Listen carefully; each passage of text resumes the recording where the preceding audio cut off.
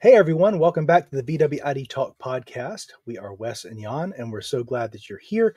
If you're passionate about Volkswagen or just EVs, make sure to hit that subscribe button now. And don't forget, you can catch us on your favorite podcast platforms like Spotify, Apple Podcast, or Overdrive. And of course, here on YouTube for a more visual experience. Jan, if you were going to say what is the most frustrating, most often complained about thing with the ID.4, what would you say those things are? I think I can think of maybe two or three of top ones. Well, I think it's that the most confusing one is that it's electric, right? No, you cannot put a gas into it. Who would buy an electric car? Oh, I'm sorry. I missed that. No, I think the two most bothersome things are the touch buttons, and especially the ones on the steering wheel. Yes. And I know you've been very passionate about that. And Yes. I'm also passionate about those other buttons in for Windows. So we have only two window switches. Yes. And those things are complained about so often by journalists. And I hate them both so much. I love my car, but I think it's a toss-up. I could go either way. So Jan and I each took one of these topics, and Jan did the harder one.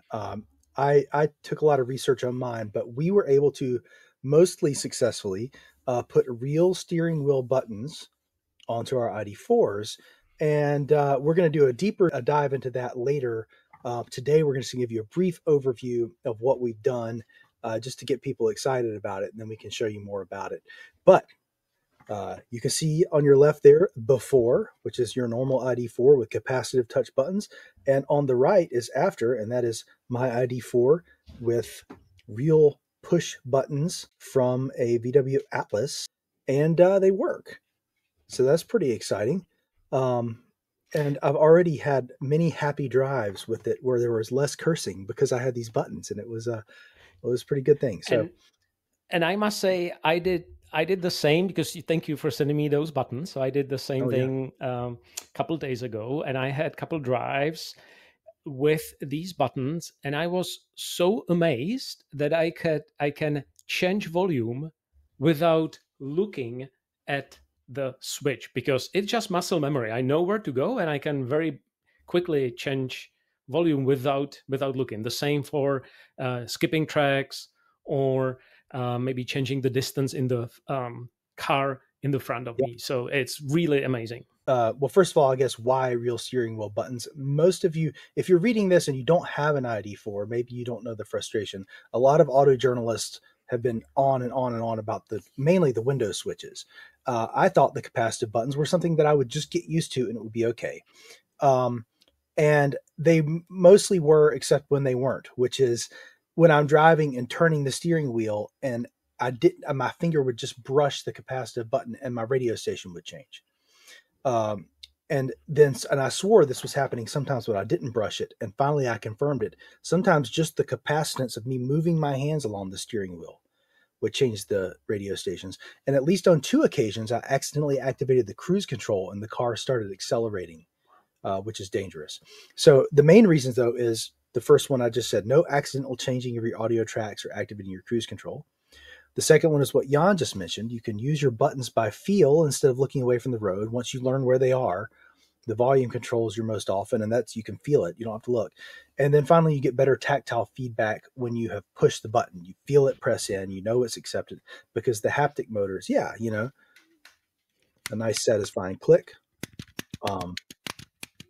Listen, so great. Sometimes you can't always feel the haptic feedback on the capacitive touch buttons. So, I think those are the basic things. I didn't feel like they bothered me that much, but they did. So we're going to go on to the Jan retrofit process here. And that is it mechanically feasible?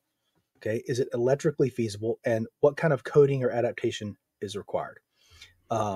So this is a little chart that Jan put together. And as far as mechanical feasibility, it is a direct fit. No modifications required. You just need you need a new trim piece and you need the buttons. You screw the two things together and they literally slide right in. Electrical feasibility is also perfectly easy. It uses the existing wires. You unplug your old ones and plug your new ones in. And adaptations are easy. There's only a few things you can change. But actually doing the whole project is difficult. And the main reason for that is that you have to remove your airbag. And that is not something we're going to show you how to do here. If you don't know how to do it, you should have a professional do it, because our warning down here says, if you cause your airbag to blow, you could seriously injure yourself, particularly if your face is right up against the, right near the airbag. And if you're lucky enough not to injure yourself, it would cost you a lot of money to replace it. They are not inexpensive. So make sure you know what you're doing if you're going to do that. The other thing is, we have this mostly working. This is still a work in progress. We got some things to tweak, but the old buttons communicate via the LIN bus. The new capacitive touch buttons communicate via CAN. I have so far, with Jan's help, not been able to locate a set of buttons that communicate, that are push buttons that communicate over CAN. And so when you connect up the wiring harness from your steering wheel and those two CAN pins are active, it causes your horn to sound constantly, which is not good. So you can't have that. So we had to modify that and remove the CAN pins. And hopefully that is something we can find a workaround in the future. So leave us a comment if you know of a set of these physical push buttons that actually communicate over CAN. They would be from a newer model. We were exploring, they look like this. We were exploring the new 2025 Tiguan. The new GTI has push buttons. The new Golf R does not. It has the capacitive touch buttons. And Volkswagen said that's because they couldn't get the R button programming to work with the push buttons for some reason. So the new Golf GTI, the new Tiguan, they all have push buttons. So what I would say that we also are linking down below the link to the VWID.Talk discussion about this specific topic. And we will be posting updates as we learn. So feel free to post down in comments if you know the workarounds or solutions, or help us move faster, please. Gotcha. All right. So this can be done. That's the good news, and it works, and it makes me very happy. So the next thing is we're going to get onto a video of me showing you how to pull off this trim. Because the buttons have a different shape than what you are doing. You're removing the silver trim, because the physical buttons, the new buttons that you retrofitted, they have a different shape of a trim, but it perfectly fits into the steering wheel. Exactly. So you can't just replace the buttons. You have to replace the buttons and the silver trim. And you can see we're missing that little black piece of trim on the bottom there, which you'll see in a minute. You do not have to remove your steering wheel from your car. I just did that so I could show it better in this video. You just need to apply firm and even pressure.